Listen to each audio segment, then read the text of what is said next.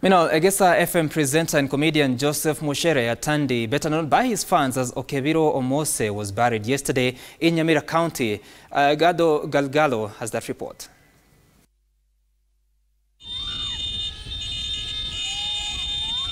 Hundreds of Egesa fans came to pay their last respects as others took to social media to express their shock at what could have driven the comedian to take his own life.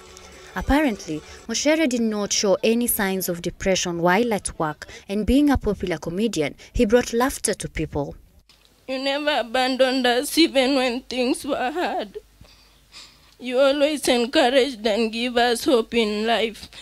That failure was not the end of life. We shall miss you a lot, Daddy.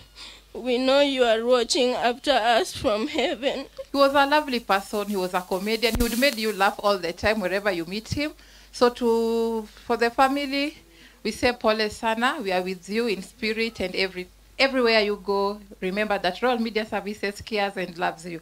Mochere left behind a widow and 2 children, but will be fondly remembered for his comedy that enchanted listeners.